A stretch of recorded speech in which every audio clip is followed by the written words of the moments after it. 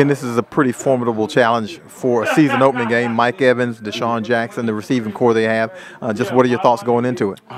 Just having that mentality, just come out there and challenge them every snap. Obviously, they some great receivers. That Deshaun Jackson's been around a long time. He's a speedy guy, and Mike Evans, he established himself as one of the better receivers in this league. This Sunday, we can't wait for the challenge. We're ready to challenge him. Yeah.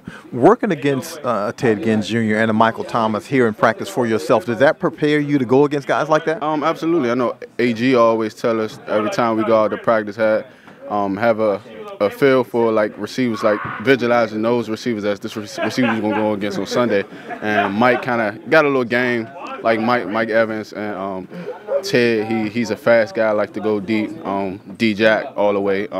We just try to compete against those guys in practice and try to visualize those guys on game day.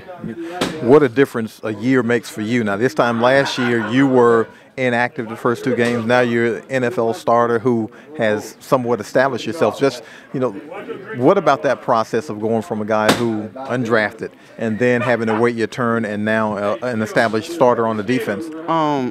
Just like you said, just waiting your turn, waiting for the opportunity to present itself. And I feel like I took advantage of that opportunity.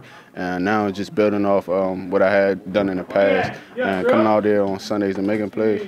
How much better and more cohesive is this secondary and this defense than at this time last year? It's better. We got a lot of guys in the secondary that's coming into that role of being guys that's having leadership, and older guys, like I say, be quiet, Mo. Yeah, those guys are stepping up and having their leadership roles and knowing what to do and knowing what we expect. And having that accountability with each other.